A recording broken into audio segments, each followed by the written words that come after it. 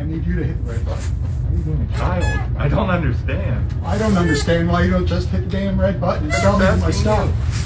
What is your problem? Like, honestly. Like, there's a prompt right there. All you have to do is hit the red button. That's all you have to do.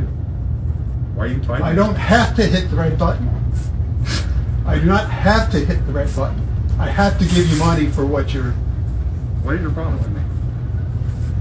Why? Why are you fighting me? Why are you fighting me? Because it doesn't make sense for you to fight me. It doesn't make sense for you to fight me. I'm a customer. Hey, it's not that hard, man. Like, you mind your own business. Oh, my fault. I'm sorry. I'm just trying to get you going.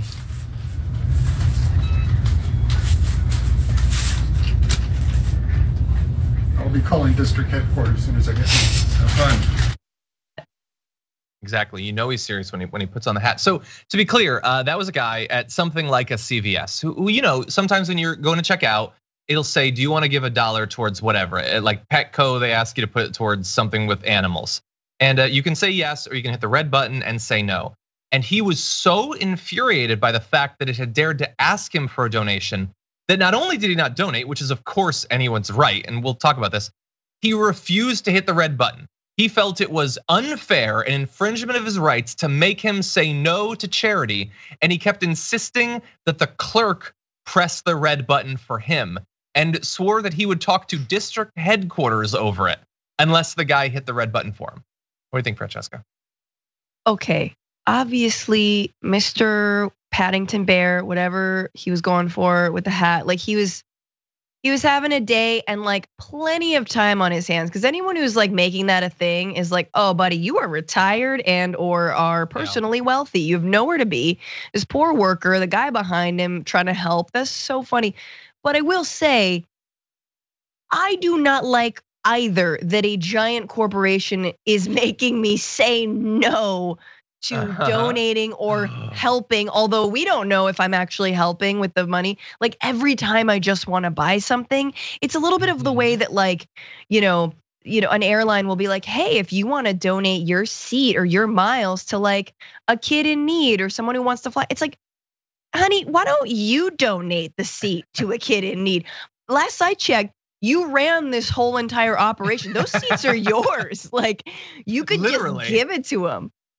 Exactly. And also, I'm gonna guess you have more money, dear corporation, than I do. Yeah. Okay, maybe you have a point. By the way, there was a debate in the comments of, that's Gyneus on Twitter who filmed that interaction, tried to get involved and avoided, it started to get tense a little bit between them. But CM says it's because boomers think service workers literally live to serve them. They get off on the power. The Sunday boomer crowd is every server's nightmare. That ass says, imagine how many buttons he had to press to call district headquarters, which is not a bad point. Caitlin Graves says people who never worked in customer service are so obvious. Like, does he think that a CVS employee has the power to change that? They don't program the things. But some people do agree with Francesca. The Frank says, I think I get his argument. Big companies use our guilt to get these donations and they get a cut of the money. He's rejecting this. One said he's not obligated to donate anything. That guy shouldn't be pressuring him. He doesn't want to feel bad for denying giving to the needy when in reality he'd be giving to a corporate tax cut. I think those are all very good points. At the same time, I have never been driven into a rage over the donation button. I guess maybe I'm just easy-go-lucky. You can say no. I've never been publicly shamed if I press the red button or anything like that. You kind of just move on with your life.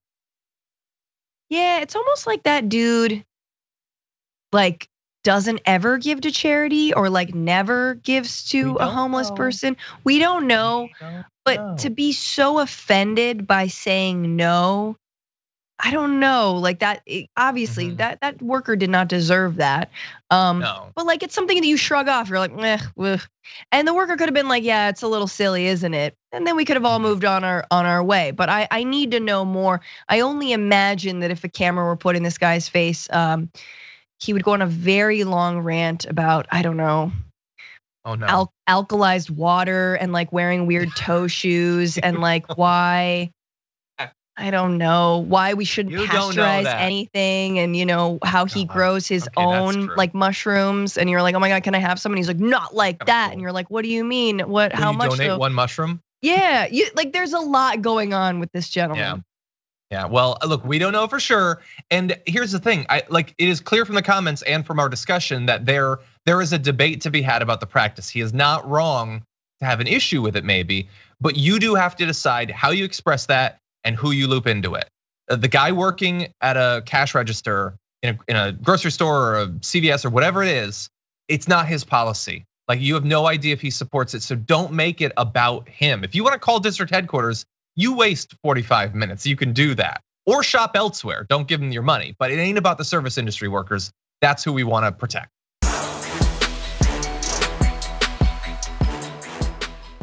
For more political news breakdowns, interviews, stories of activism, and me trying my hardest to care about the occasional big celebrity news story, subscribe to our YouTube channel at youtube.com/thedamagereport. And you can ring the bell wherever it is so you don't miss anything.